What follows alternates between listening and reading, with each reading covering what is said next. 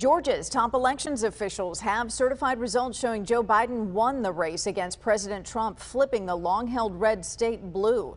This comes as President Trump meets Michigan lawmakers as his campaign continues to make unsubstantiated fraud claims. Here's Ray Bogan. President Trump isn't talking about the election, but he's tweeting about it. Hours after Georgia certified Joe Biden's victory in the state, the president wrote, "The governor of Georgia and Secretary of State refused to let us look at signatures which would expose hundreds of thousands of illegal ballots." Georgia's governor is calling on his Secretary of State to address those concerns. It seems simple enough to conduct a sample audit of signatures on the absentee ballot envelopes. The president also met with the two top Republicans in Michigan's legislature.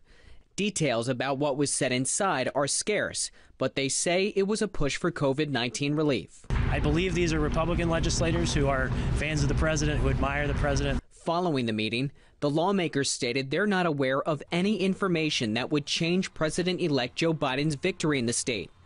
Democrats accused the president of trying to throw out legal votes that went for Biden.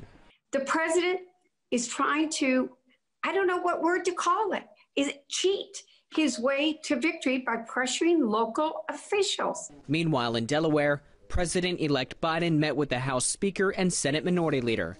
They discussed coronavirus economic relief, including passing a bill in the lame duck session before Biden takes office. The president-elect's future chief of staff says they'll make more personnel announcements next week. Ray Bogan, Fox News.